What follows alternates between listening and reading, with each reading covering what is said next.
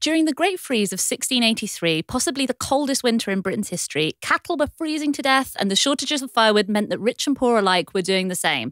But there was one place where a jollier atmosphere prevailed during this deadly cold snap, and that was on the frozen River Thames, which was home to a sprawling carnival-like frost fair, which began today in history. And it wasn't the first documented frost fair in a devastating blow to our format. The problem with that one is it didn't happen in the build-up to Christmas, and we wanted to find Christmas dates this week. So we've chosen to focus on this one, which did happen on the 20th of December. But actually, there had been 8 frost fairs before this, which is when the traders and the public of London would take to the frozen over river to ply their trade. But this was a famous one, the Blanket Fair, they called it, because, as you said, Rebecca, even the seas of southern Britain were frozen solid for up to 2 miles from shore in this cold snap. Yeah, the frost had really begun back in November, and by this time you already had the ability for the stalls to begin to be set up, which hadn't been the case every year. It was actually so utterly freezing that people were by this stage actually sort of skating up and down the river and using it as a form of, another highway to get through the city. Yeah, some of the earlier frost fairs, it seemed like they were actually mostly being used to transport goods and for people to cross by foot or on a horse or cart. They weren't stopping to have fun necessarily. It was just, in those days, you only had London Bridge really in what we would call central London. So it was just a convenient way to cross the ice. It seems like it was kind of in the Elizabethan times that they were like, wait, we could stop on the ice and we could do something fun on there. So apparently during the 1564 Frost Fair, Queen Elizabeth herself played at archery on the ice.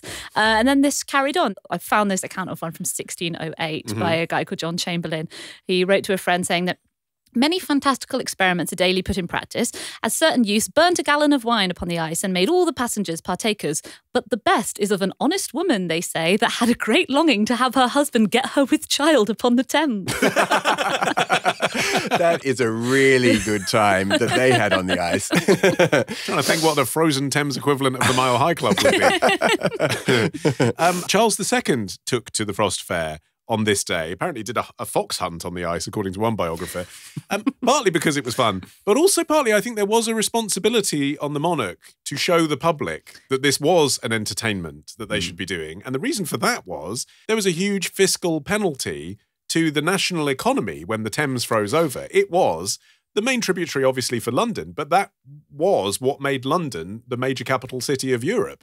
Without that, you had not only a detriment to all of the restaurants and all of the public houses and all of the hospitality in London that wasn't getting access to fresh ingredients, but all of the traders who brought it in literally didn't have a job. So, this was giving them another opportunity to do something else, do a tour on the ice or something. Yeah, and particularly hard hit were the watermen, who were the people who transported both goods but also passengers from one side of the river to the other, or even up and down the river.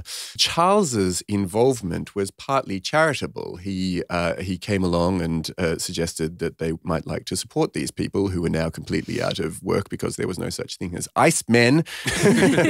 So, yeah, that sort of established a secondary purpose, because the primary purpose, it seems to me, seems to have been drinking on the ice. That seems to be the main thing that was going on. I think that might have been the primary purpose of any entertainment in 1683, regardless of where it's happening. Yeah.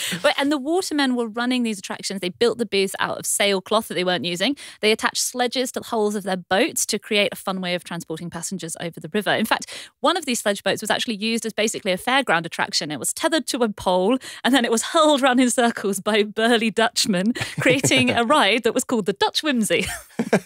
Kind of sounds like a disease. Yeah, there's a dizzying range of things you could do. Here's a diarist from the time, John Evelyn, quote, "Sleds, sliding with skates, bull baiting, horse and coach races, puppet plaids and interludes, cocks, tippling, and other lewd places." What does that mean? So that it seemed to be a bacchanalian triumph or carnival on the water. Oh, I wouldn't know where to start with that. I want to do all of that. It's like riding. Do I do the cocks? Do I do the puppet plays? Tippling, possibly, whatever that is. Yes, and so I think part of the reason that Charles II was there was obviously to show a bit of a public face during this national crisis. He donated £2,000 towards a fund to help the poor of London, but it was also to have fun. Kings just want to have fun. Kings just want to have fun. I've been cooped up in my castle too long.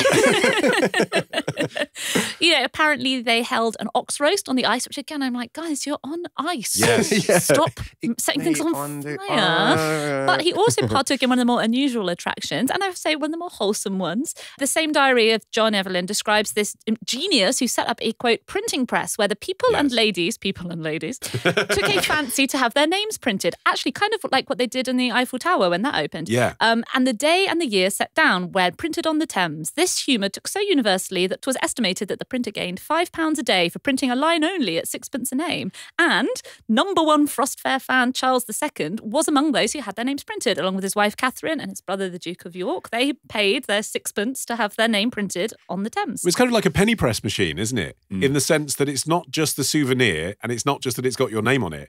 It's the very device itself is the novelty, the printing press. Like the fact that someone's printing a thing, that in itself is incredible. Yeah. You would travel across the country to see someone print something. Yeah, the fact that it's then on the ice and the thing they're printing is you were on the ice and saw this printed must have been incredible. Like a VR headset on the frozen Thames. Yeah, exactly. Well, it's quite hard to square, in a way, all of those wholesome parts of the fair with where are you going to take the it? rather less wholesome bits, which was that it seems like there was a lot of sex work going on in this fair. And I don't know how you brought your children down to check out the good, fun bear baiting and like Dutch Whimsy. Dutch Whimsy and You take a ride on the Dutch Whimsy while Dad goes in that tent. Yeah. I think maybe some of it can be explained by the fact that there were loads of pop-up pubs. This just seems like something that's weirdly modern, you know, all these out-of-work watermen. How like, Shoreditch does this whole thing seem? Yeah. Yeah. Literally, like barbers on the ice turned up.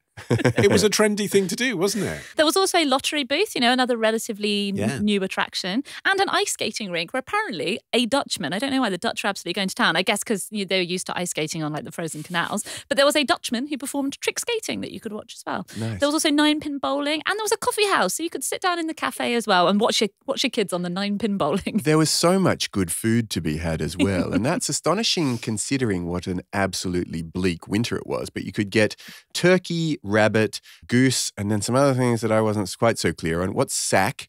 That comes with the goose. I think that's like horrible wine. Is it? Right? Okay. I think sack I is like cheap wine. Like, wooden jack. Anyone for wooden jack and hot codlins? Oh, They're also Hot Codlins were there. It just makes it sound like they're a cover band or I'm something. excited. Yeah, don't you remember that was the song by Grimaldi?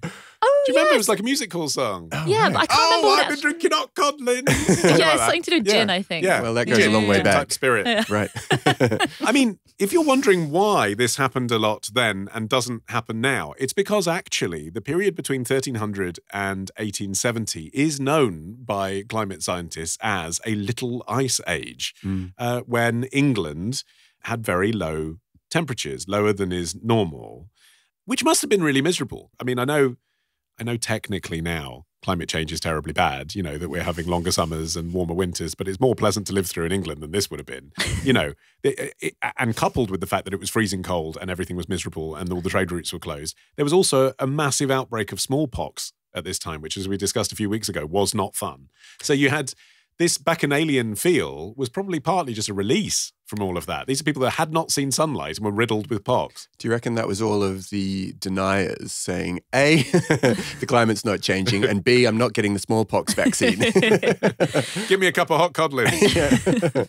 And so since then, I mean, there have been milder winters. That's one thing, but also the construction of the new London Bridge. So the old London Bridge had quite narrow arches, which meant that the frost would sort of bank up against it and then it would freeze solid. And these had wider arches, so that was less likely. Also, the embankments of the Thames made the river narrower and deeper. A lot of this also relied on the fact that the river was wide and shallow. I find that so wild to think about. Yeah. Imagine London built around a Thames that didn't have stone embankments on the river, like I know. this really shallow, sprawling thing. The last proper frost fair took place in 1814 when thousands of people turned out to see an elephant walk across the frozen river. What a time.